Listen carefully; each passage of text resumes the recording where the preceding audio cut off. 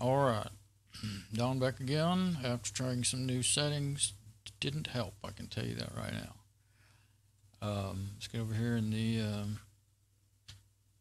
screenshots. Now, here's where I, was reading the live encoder settings on the YouTube page.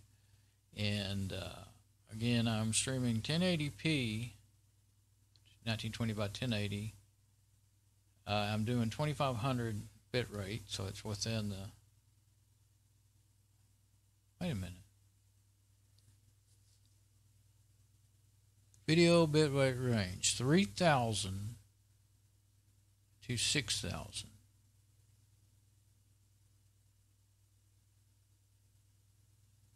Oh, I might have turned myself around because I said, okay, well, I'm doing 720, but I'm doing 720 into OBS. I'm streaming to YouTube 1920 by 1080.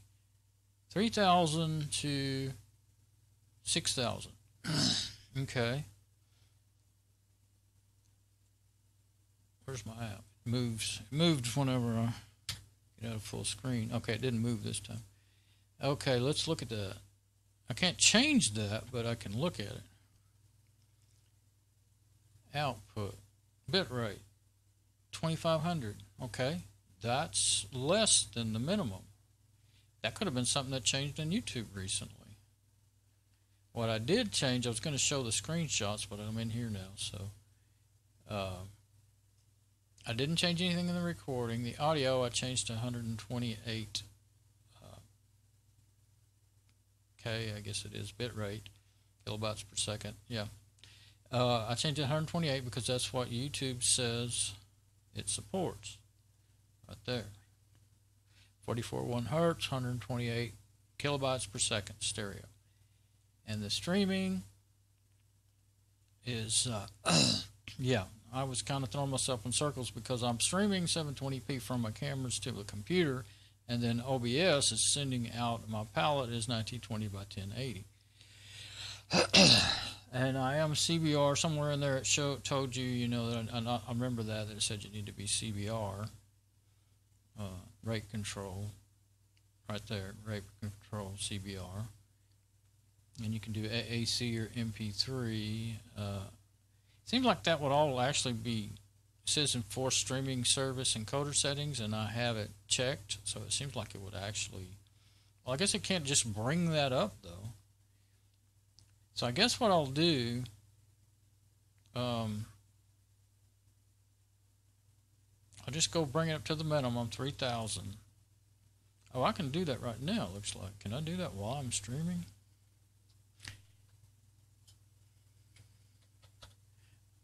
It'll let me. 3, 1, 2, 3. 3, 1, 2, 3. Apply. It lets me do it. I guess that doesn't hurt anything, so. Now let's kind of look through. But yeah, changing to 128 kilobits per second didn't help. I also went in there. Now I'll go and show you what else I did. What else have we got? We got CBR. Some of this other stuff I don't even see a place to, change that in there. So I'll hit OK. Let's go back to the OBS. Well, we'll let OBS recover from being edited while I was recording. Okay, now make that full screen. That's where I was confusing myself a while ago. I wasn't making it full screen. Hit F11, it goes full screen. Hit it again, and it goes out. Okay, so here's a screenshot of that area, and that's what got me thinking, oh, 3000, 2500. Oh, didn't see that a while ago. So now here's where I was thinking maybe I might want to change that keyframe back to auto, but I haven't done that. I don't think that's got a thing to do with my problem, but you never know. So set the audio. It was on 160 kilobits. I put it to 128 right there. A couple of screenshots of that. That's what it should be down there at the bottom, 128. Okay, and then I went ahead and exited OBS and then opened it back up. And I was just looking through the settings again, the triple checking before I started again. And I tried it. I tried to hit streaming and it crashed. So anytime you see that, oops, that means I had tried it. unless of course it ends up working. But it takes a while for that oops to come up, that crash report to come up. And so I've already opened it back up, and I'm in the settings when it happens. So I may be anywhere in the settings when it happens, or anywhere doing anything. And then I also went in here to the advanced audio settings, and I took out the, see, it was on 4 tracks, and I went ahead and took it out. And this is before that, might have been after that crash. I guess it was after that crash. So I took out the tracks and just did 1 and 2, and saved that. And I guess I should listen back to this video and make sure I didn't mess anything up. I haven't tried the extra mic. I just, what I was wondering, since it was kind of already set that way automatically, I didn't do it manually that I remember. I thought, well, maybe one mic is using 1 and 2 and the other mic's using 3 and 4, and if I deselect them, then it'll make that other mic silent, you know. And then OBS is mixing it down to stereo. See, that's what I was thinking. So I just remembered that why I thought that might ought to be that way. So yeah, I'll listen back. I'll do a test with the lapel mic and see about that. Let's do it right now while I'm thinking about it. So okay, we'll turn on the lapel. I guess I can't see what's going on there. Should be on. Okay, we got them both. Now. That's what I thought. You have an echo when I do that. Okay, now that's just the lapel mic. Okay, now if everything's working good, then we'll know that that didn't affect that in any way. Now we'll go back to the SM58, and I hate that keeps jumping out of my workspace whenever, just because I open up the settings, and then when I click over here, wherever I click, it follows me. The settings does. The app doesn't, but the settings does. So, back in my screenshots, F11. Okay, so now this is me exiting after doing some settings. Start streaming. That's showing that I click start streaming, and that's showing that it's gone. It crashed, and then there's the crash report that came back up after a while after I opened it back up again. Okay, that's the end of all that. What is it? That's the very. That's a Windows screenshot. Oh, that's not Windows. That is React OS. It's an a Windows NT clone, or I guess they call it a clone. It's a product that's been going around for 15 or plus years. They work very slowly, but they work at it very hard, and they keep working on it. It's just, you know, it looks a lot like XP. But if you wanted to use it, it's fully open source. They're trying to completely rebuild everything, and so if you wanted to run Windows apps on a machine in NT style, you know, or XP style operating system, it would do it. Except for you have to start from scratch and install everything that supports everything, drivers, I don't know, .NET, you know, these whatever you might need to make your applications run. So. It's not for the light-hearted.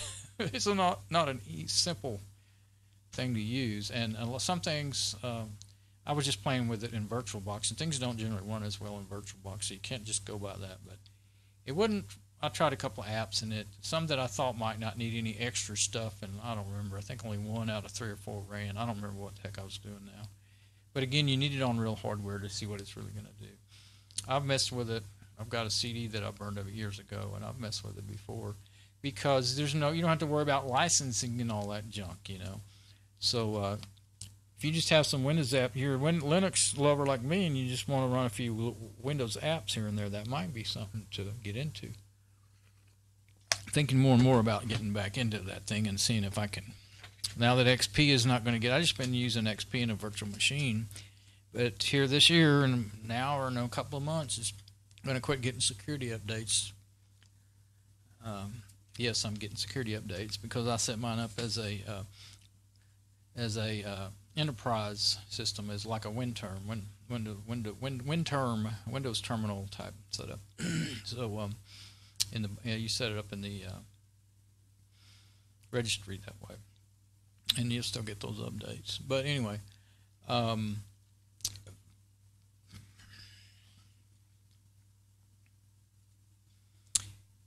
Okay, so I haven't fixed anything. I was just showing what's going on. What else can I try? Okay, I've gone through everything in the settings. Did I? Oh, I just got through changing one more thing. What did I change? Oh, the bit rate. Yeah, that could be it. It's very plausible. I'm going to exit OBS though. I'm not going to just hit stream, because then I'll lose all this. It won't save anything. You can't just go up here and say save, you know, your settings. Settings that you do automatically save when you exit. Is what happens. Some of them, like I did hit apply, but if you crash it by hitting start streaming, it's most 99.9% chance it's going to lose it. It has every time that I've actually known for sure what was going on, you know. So I'm going to stop recording, exit, restart it, and then I'll try. You know, of course, I can't do it during a video. Well, I can, but I don't think it's my video. It might break my video is what I'm afraid of. I have seen that happen before when an application crashes. So far, it's been okay. But what happens by breaking it, I mean, it doesn't have an end mark in the file, and so the video will play in VLC, but sometimes it won't work. Well, you upload it to YouTube and it won't work right, you know, and stuff like that. Now, I've uploaded several lately I just hit start streaming and it crashed it, and I don't know which ones it was because they all worked, because I've been doing that. I've been uploading some of these videos. Well, I've been uploading all my videos for a week or two now, so I guess it's just been a week. It feels like a month. But anyway, instead of them being there when you get done, you know, when you're live streaming.